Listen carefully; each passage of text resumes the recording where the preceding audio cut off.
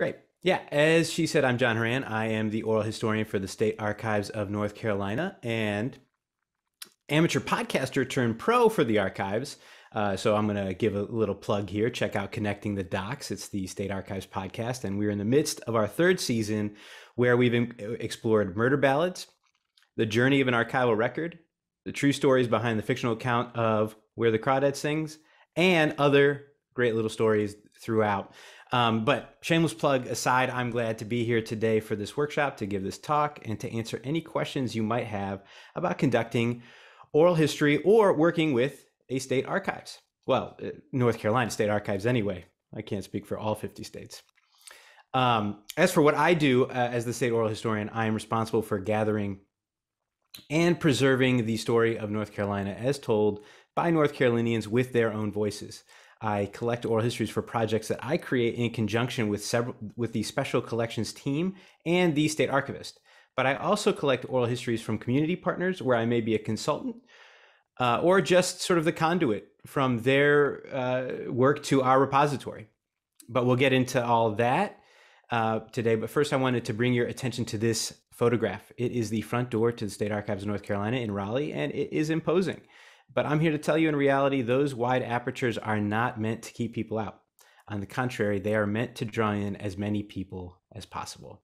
So today I thought we could discuss what oral history is, the basics, interview planning, release forms, recording equipment, file preservation, and the actual business of interviewing itself, all within an hour. Let's see if we could do it.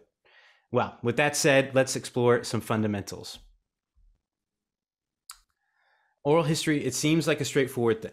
History is what happened. It's the past. Written history is a documentary account of the past, and oral history is a spoken account of that past. In short, it makes a lot of sense. But of course, oral history is much more nuanced than that. Oral history is an extremely complex blend of art and science. The science comes into play in the outline of data collection. When you come up with an oral history project, you are seeking to interview people that can speak to a specific set of themes or issues. In other words, you are collecting data. But it's also very clearly an art, because though you want to collect the data points, historical data points as told by various narrators, the art is in the blending of the right group of narrators, because you can't interview everyone all the time. And then within the interview itself, you must be aware of where you want the interview to go, where the narrator wants the interview to go, and how are you going to blend those two expectations. The enmeshing of your expectations and the person you're interviewing's expectations is a delicate and often overlooked balance within oral history. As I said, history is an account or multiple accounts of the past, but of course it's full of bias and holes. One of the major questions we must always ask ourselves when gathering history, oral history and otherwise, is whose past are we looking at? In the archives, we have vast collections, both digital and in physical holdings, but we don't have everything. That's obvious. And so when you look, holes become evident. So when I sit down and think of a project, I think of how I can do my part to begin the work of filling those holes with the voices of the people. The value with this approach is that I expand collections as well as diversifying the types of collections. Or relying solely on written evidence means relying on a certain type of story. At the State Archives, this evidence was generated either by necessity through a government agency and then held on retention schedules, or donated by individuals through the special collections. And that means they generally had time and money to write things down. Certainly, there is a place for written versions of the past, don't get me wrong. But to rely only on them often means to cut out vast quantities of groups and individuals. Oral history represents an entirely different sort of history, a more democratic way of doing history. Instead of exclusively relying on what people wrote, which has its own presumptions, oral historians rely on what people say. These memories can come from anyone and everyone, but that's not to say that they can't be excluded from the record. Of course, they still can. But by opening up the archives to allow anyone to share their stories, we get a fuller picture of the past, of our past, and everyday stories become extraordinary stories. Well, so let's back up a little bit. What is oral history? That is one of our original questions at the top. It is the process of conducting interviews plus all of the knowledge gained and information disseminated from those interviews. So how do we gather oral histories? It's inherently a collaboration, and I'll explain.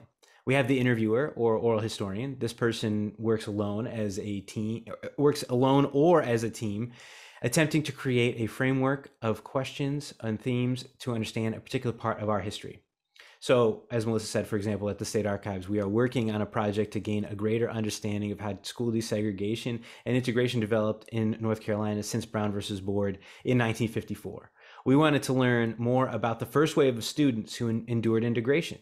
I could find photo negatives, newspaper clippings, and information from government agencies. But all of the questions and materials we could put together from the archives wouldn't work without the other party in the creation of an oral history. For the school desegregation and integration project, we wanted to add the voices of those students and administrators and teachers to the official record. So for that project, and indeed all oral history, we need interviewees, often called a narrator, to tell or narrate their story. Everyone has a story. That's clear. People have the memories of what they've observed, what they've been a part of, what they've heard secondhand. Regardless of how the memories occurred, these memories shape perspective and thoughts. And just as an interviewer without a narrator is a person full of questions without any answers, an interviewee without questions to answer can often get lost on tangents. The value of oral history is that it is a collaborative process that helps us answer questions and provide data to understand our past, while also giving the individual a place to share and store their memories for others to learn from. So I'd like to get into the body of this discussion by sharing an excerpt from an oral history that I conducted with the former Secretary for the Department of Health and Human Services in North Carolina, Dr. Mandy Cohen, conducted in January 2022 for our COVID-19 Government Employee Oral History Project, which I'll share more about later, but first the clip. I was like, we're on our own, guys. Like, I said that very early on. I was like, we are on our own. There's not going to be a cadre of nurses that we can go get from another state, which is what we would do in a hurricane, right? Right. A hurricane would strike in North Carolina. We'd been through it before, and we'd reach back. We'd reach over to Illinois and be like, hey, Illinois, you didn't have a hurricane. Can you send us some nurses? Can you send us some ventilators? No, like everyone was on fire. Like everyone had a hurricane, right? At the same time.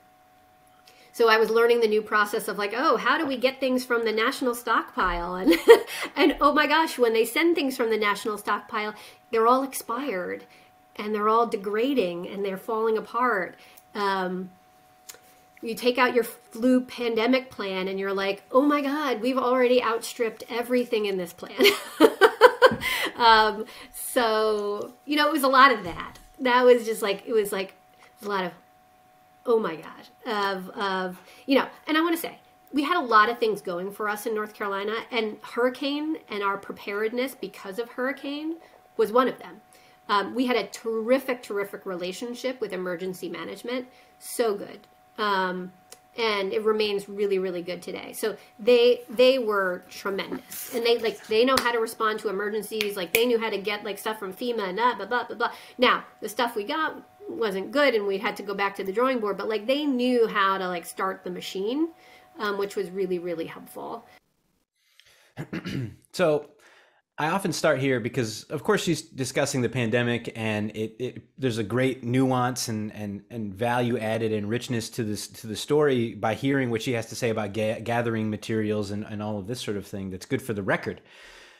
But I also like to talk about it because she talks about the sentiment of having a plan, of making sure, maybe you outstrip your flu plan, but you also had other protocols in place to gather things from the national stockpile. That works in disaster preparedness, but why shouldn't it work for oral history? Every good project starts with a good plan, and that includes oral history.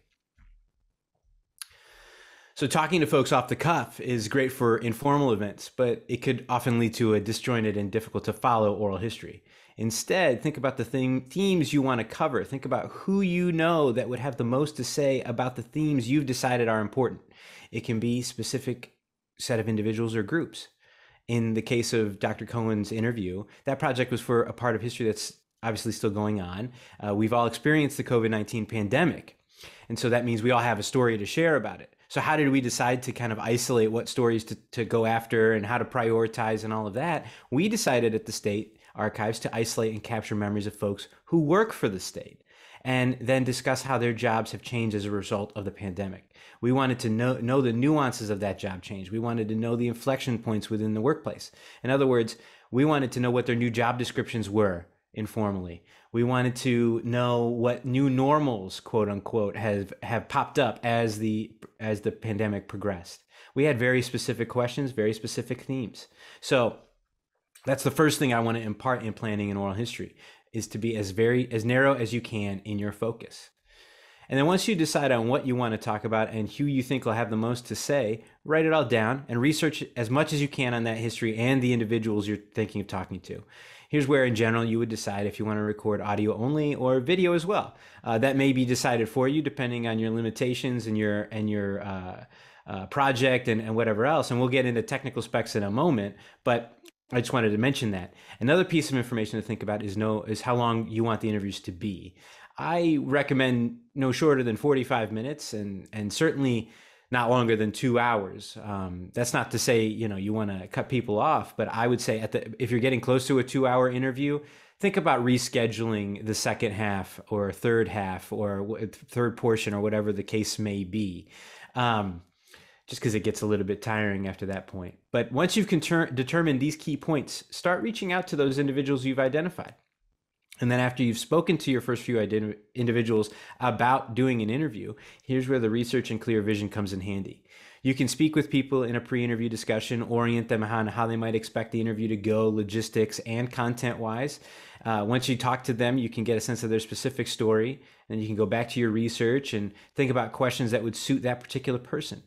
In other words, don't forget to tailor your approach. Focus on the research to frame questions. You can have a hard list of questions or just go by theme, outline. It just depends on your style. Having firm questions can provoke a quiet individual to talk, but can also leave you shut off to potential avenues for follow-up questions. So those are the pros, and there's some pros and cons to both directions. So just kind of figure out what goes for you. Striking a balance is part of the fine art of conducting an oral history. Whichever way you do go, I recommend keeping the questions or themes pretty standard across the interviews within a particular project or collection. This way, researchers can come in and see consistency across interviews. It allows you to collect similar data points through multiple people and reduces the risk of outliers. That is to say, though, once again, don't be too close off the tangents. Don't be too strict with your questions, because sometimes hidden gems are given in response to follow-up questions or trains of thought that the narrator had on their own. In this latter case, don't be afraid of silence. It may feel awkward, and I can assure you it does feel awkward in my experience. But what also happens is that awkwardness is felt by the narrator. And just as you're trying to fill the silence, they may also be thinking about filling the silence with more information. So don't be too quick to cut that possibility off. For example, I had an interview for our school integration project where during the interview, during a silence, I just sort of sat there for a little while. I think I had about a 4 count in my head for that particular silence. Right there in the middle of it, the individual shared that he was a school administrator. It had not come out in our pre-interview chats, nor did it come out in my research of him. And he presently was a minister at the time of the interview, so it wasn't obvious there either. But once he told me that, I turned the discussion from his experience as a student in a segregated situation growing up to his experience trying to integrate schools in the southeastern portion of the state as an administrator.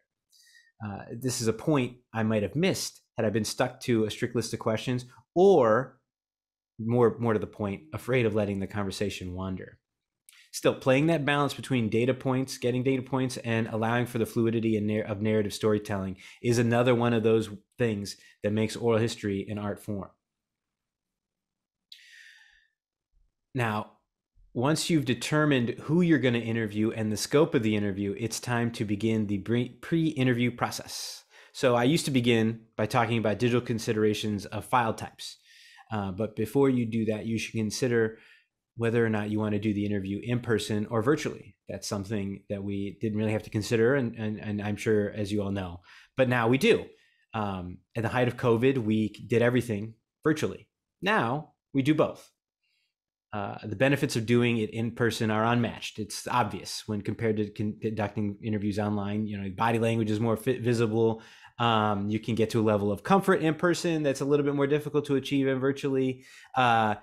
you don't really have the concern of in large meetings, people kind of wandering and checking email and sort of thing, because it's a conversation one-on-one. So that doesn't really happen, but still, there's a level of comfort in person that doesn't really happen, uh, virtually. But there are 2 points where virtual is preferable. So it's something to think about. The first and the sort of the major point, we used to do phone interviews. Now we can do these kinds of interviews, virtual, Zoom, Teams, whatever the case may be, because of travel. Distance is a concern. It can be a barrier for people. With an online interview, they don't have to figure out how to come to the archives or have me in their house to have their story included. I mean, once again, in the case of the School Desegregation and Integration Project, I had a group of individuals whose story was based in Northampton County, in Northern County in North Carolina, but none of them lived there anymore. None of them really lived in the state, and one of them lived in New Zealand. I didn't want to lose her story by saying, hey, I can't figure out a way to get to New Zealand and you're not coming here.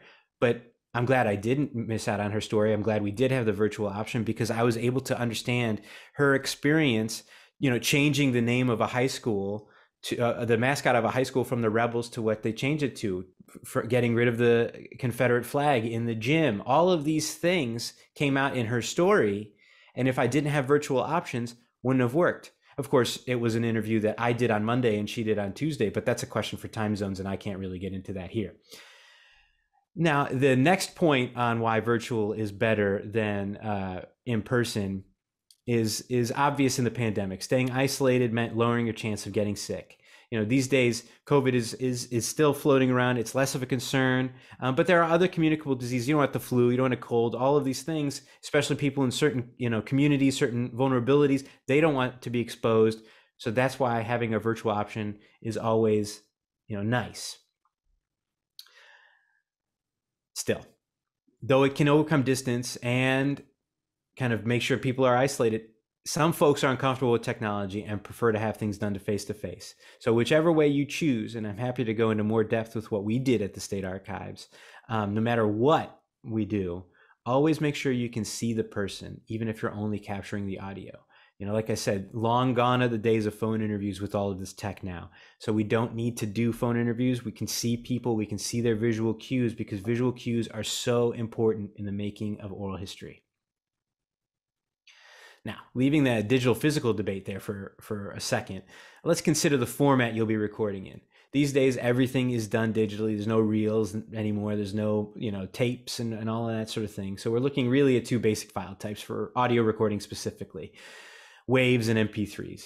And I suspect you may be familiar with one or both, but I'd like to share that wave is preferred by logists and oral historians alike.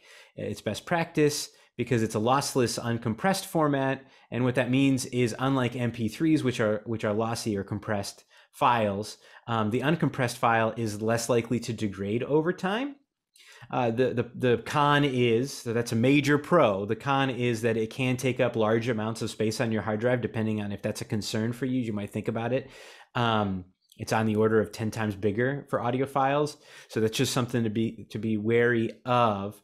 In addition, when you create these files, you have to, if you create something that started life as a wave, you can make MP3s from it. But if you created something that started life as an MP3, it cannot be turned into a wave. Just something to keep in mind. Another digital issue to consider is the range of audio which you are capturing. If you can, I would recommend going into the setting of your device with 3 things in mind. First is wave. Just talked about it. Second is to make sure your device is set to record at a minimum of 44.1 kilohertz. And third, 16-bit depth. Of course, in both of those instances, the larger, the better, but the larger means takes up more space.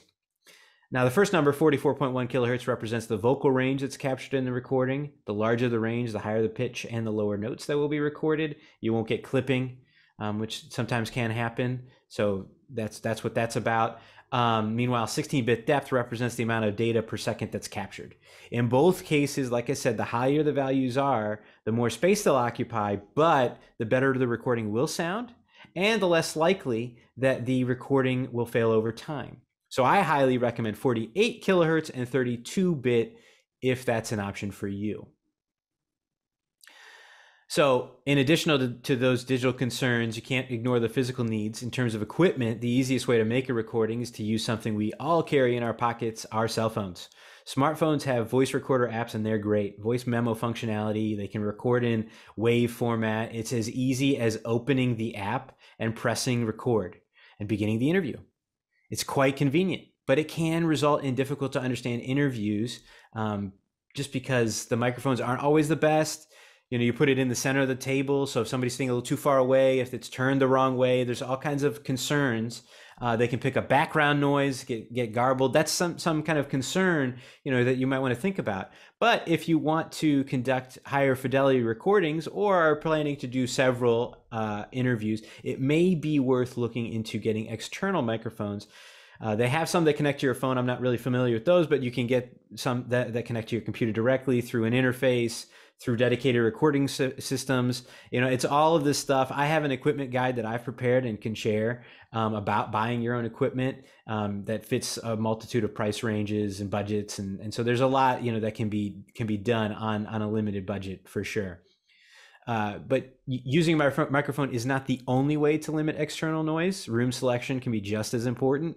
Room with soft surfaces and a table to set up your recording equipment is ideal. Avoid rooms like the kitchen or the bathroom, although I don't know why you would be in either one of those spaces to record an oral history. I still think I should say it because both are filled with hard reflective surfaces and appliances that have the potential to make their own intrusive noises. Also, don't forget to plan to orient your interviewee. On the day before the interview, I recommend reaching out to your narrator and confirm the interview. Spend time to inform them of your plan and the progression of the interview. Take note of any stories they share in this discussion before the interview and incorporate them into your narrative plan, in advance of the appointed time.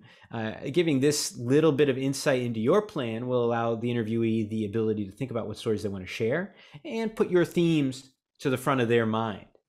So after you've confirmed the interview, set up the room ahead of the interview, have all the recording equipment ready and your questions ready to go, I would just want to say, make sure I have it all ready to go before they enter the room. A word of caution, though, don't go too in depth with the pre-interview or you lose the organic quality of an oral history. It is, as I've said, in art form, and this is just another one of those brush strokes that you have to be concerned. If you tell them too much, they might, have prepared too much. It might sound a little too forced, a little too canned. Just be careful. But I will say spending a little bit of time orienting individuals definitely does go a long way. So let's dive into interviewing. You've confirmed the interview, time and space. So the planning is done and it's now time to start interviewing, right? Not quite. We've got to take some time to talk about legal. In oral history, it's often called informed consent, and there are reams of articles written about how you should go about setting things up, classes you can take, all of this. So let's not get too bogged down with that at this point. We can talk more about it in the end, and then obviously get into some resources. But I do want to talk about some concepts behind the forms. Generally speaking, as I mentioned, in an interview, you have two parties. So when they sit down to create the interview, they both hold copyright to the finished product. So I want to be clear, they own that version of the story. I mean to say, if it was a physical tape, they would own copyright to that tape and that specific version in time. A lot of folks get concerned by this. There's a misconception that if they share the story with us or sign over the rights to it to us, they can't share it anywhere and we now own their memory. We now own their story. It's not true. We just own that particular instance. They can wake up the next day and be interviewed by somebody else, tell basically the same story, and it's all good. But our release form has both parties sign to give the rights over of that specific iteration to the state archives. Like I said, the memories will always belong to them, but we do this so that interview can be included in our collections and publicized for their use. Of course, you should do what's right for your individual projects and organizations and all of that sort of thing. So whether it's a release form like one we have or something from Creative Commons or something else entirely, that's just whatever works for you. Just I wanted to make sure I brought this up so you didn't overlook it. And I'm happy to be a sounding board on, if you have ideas or thoughts or concerns, but just wanted to make sure I outlined a few of these legal questions when conducting an oral history. So back to interviewing. As I continue to say, it is essentially an art form and a conversation. The most important skill to learn is to listen to the individual you're speaking with. In the minutes before you start the interview, chat with the person you'll be interviewing. Ease any last minute anxiety and remember that this is a conversation and remind them this isn't a conversation with an expert, them. No one knows more about the person's you're interviewing life than the person you are interviewing. Remind them of that and give them a reminder that you will be recording the interview and that you have a brief paragraph to read before the questions begin. With all this done, it's time to hit record. Don't forget to hit record. A great many interview has been lost because the interviewer forgot to hit record. So during the interview again, don't forget to hit record. I think I'm making that clear. But once you do hit record, begin with a prepared statement. This is that paragraph I mentioned, explaining what it is you're doing, who you're doing it with, when the interview is taking place, and where it is taking place.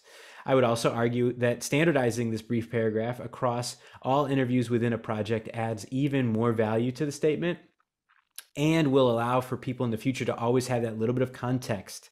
And it will allow you to use the same introduction, stringing together interviews in time, theme, and space. And as a bonus, if you're alone with your headphones on your own ear, or if you're working with a partner and they've got the headphones, you can listen to yourself talk and then the responses that the people give, I'm here with so-and-so, and they say who they are and whatever else. Now you can see that both microphones are working. The equipment's recording, everything's coming through. So you can get off of boilerplate and into content, without having to restart too much if things aren't going right. So that's just a bonus. You can check the equipment's working. So whether you prepare a list of questions or you like to go by theme or outline, at this point, you'll need to lean on your research and your knowledge of the person you're interviewing. But above all, to make sure you are actively listening. Once recording, the interview can take on a fluidity, and that fluid nature can branch off into a number of different directions. As I've mentioned, following a script too closely and not listening can result in major oversights, both in content of what the person is saying by missing a follow-up, or impressing someone too much when their responses clearly indicate that they are uncomfortable with the line of questions. Now, I know I've certainly been in situations where it would have been full of silence if I didn't have questions prepared. So that's something you got to be aware of. That's why I don't recommend flying in off the cuff entirely and having at least an outline, at least some themes. The point is an emphasis on listening is perhaps the greatest lesson to learn about engaging in oral history. It is a collaborative process. It's a conversation, and listening to the person you're talking to ensures that you are working with them. And after all, this process is a tool for the narrator in recounting their life. There's much more to say about the process of actually recording an interview, and many have developed techniques and theories on how to conduct oral history. And obviously, we can chat about this and strategies I employ in the Q&A if we like. But I want to just make sure that I get through the whole thing here. Near the end of the interview, I always make sure to ask my narrator or interviewee if they have anything they'd like to add.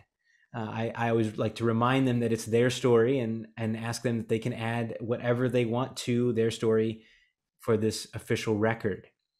And then once the interview winds down, I always like to thank them. Don't forget to thank them on the record, and then hit stop. And then we can say we're done. We've completed the interview, but we haven't completed the interview process. If you recall to the planning and pre-interview phases, we made a plan to store and use these invaluable oral histories. Here, I want to emphasize 3 pillars that we keep in mind at the State Archives: storage, preservation, and distribution. Conducting the oral history is only part of the battle. If you collect all of the best oral histories in the world, but don't have a mind toward preserving and making them accessible, they aren't worth much.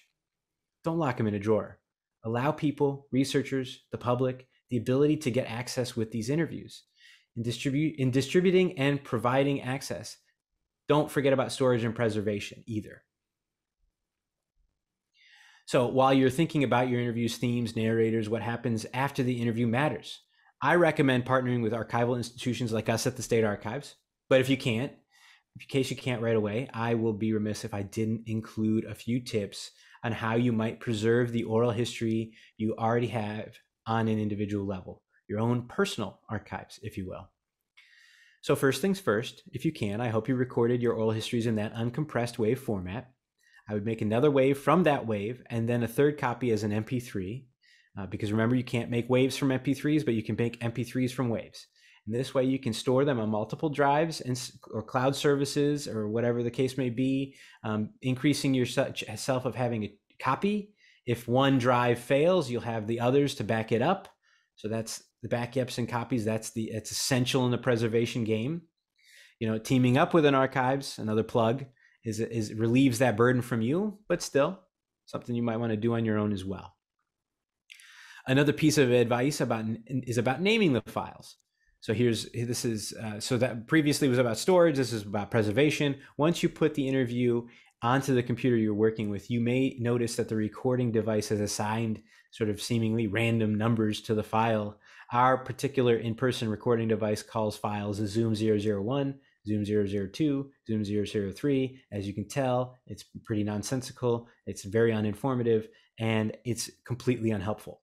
So I suggest renaming the file as quickly as possible. In the archives, we use the naming convention you can see on your screen. It gives context and prevents confusion right in the name. And I say, I want to make sure that it's in the name and not in the folders, because if you pull 001 out of a folder and put it in a different folder, you lose the connection to its information. So that's something to keep in mind. And keep it kind of brief so that it's kind of quick at a glance to understand what this file is. So in this case, it's OH, stands for oral history. CovGov is an abbreviated name for our project that this is a part of. It's the third in the list. The name of the individual, the date it was done, and the file type indicates that it's a WAV. It makes it clear and obvious that this is what this file is, and it's quite straightforward.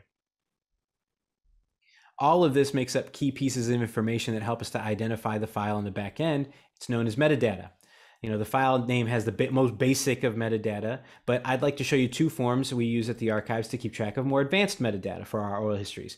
We've got this spreadsheet you see here. It has all of our oral histories broken down. This is just a section, by the way. There's many more cells down and there's a few more cells out. It's broken down by project and then aggregated back together. It has information that's often obvious, but necessary, like the narrator and interviewer name. But it also has runtime information, where it is in our transcription workflow, other key pieces of information, and much more information, summaries, and all that sort of thing. So then that way we can create finding aids and make it accessible for people to use.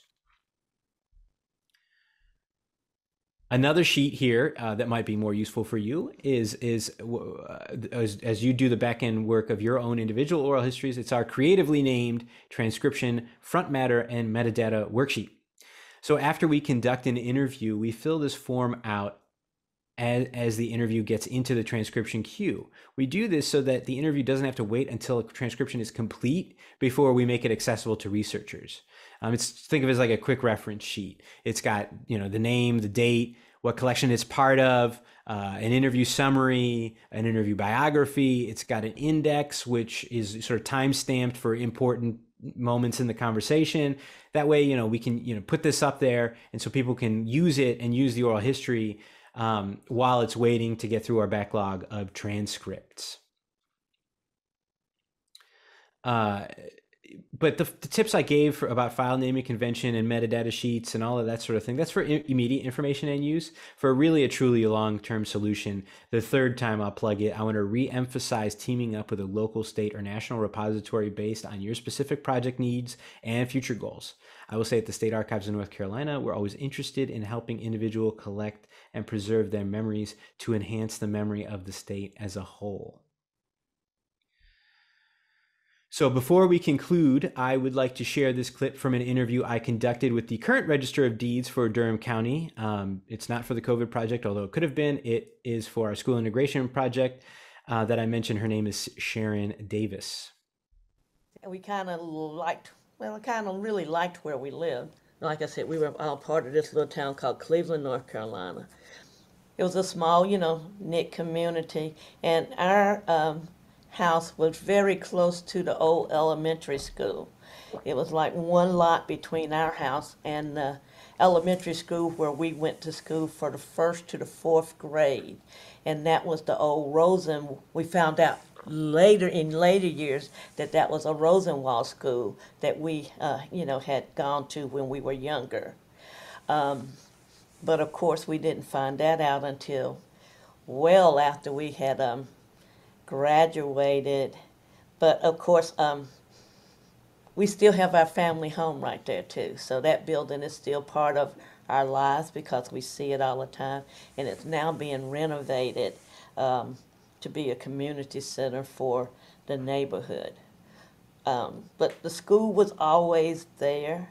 I laugh and tell people that I can remember before we even started going to school, the interaction between my mother and the teachers in the school, because they knew her because of my older brothers. And I can remember vividly one time one of the teachers was out in the yard at the school, and she hollered up the street and asked, "Miss Avery, do you have any cake?" And Mama said, "Yeah, I got some cake." And there, one of us had to take some cake down to one of the teachers. But again, the teachers, we all considered them to be, they were part of our community. Some of them went to, some of the same churches that we attended. We always saw them, out at different, events, especially at the schools. So this clip illustrates the power of oral history on a number of levels, especially for the project we were trying to conduct. It's rich just on the surface. She talks about how tight-knit the community was. You can hear her voice, the pride that she had in her community and her school. But the extra value that I kind of want to emphasize comes in when, you hear her say her school is an old Rosenwald school. Much has been written and collected about Rosenwald schools. Of course, we can learn what it was called, R.A. Clement, incidentally, when it was closed, or even that it was an old Rosenwald school from documents that the county saved, the school district has, we have at the state archives, et cetera, et cetera. But without this oral history, we would not have known about the personal connections between teachers and parents, between students and teachers. So we would have lost that tidbit that her teachers would shout in the neighborhood asking parents for baked goods. We find out later on in that interview, when she was reassigned to the newly integrated, formerly white school, that all of the teachers were white and from another part of the neighborhood. Her parents didn't know them and vice versa. In her story, she wasn't even attending the school, and her parents knew the teachers enough that they could ask them for baked goods. While she was on the contrary, in complete contrast, while she's at the other school, her parents and the teachers never met. So listening to this oral history opens up a new world of thought. It makes us ask the question, not only what was gained during integration, but what was lost as school desegregated. Without this oral history and taken with others, we miss out on that personal touch that can't be gained through impersonal documents. We take the history that we know and we augment it. We make the everyday extraordinary. So at this point, I'm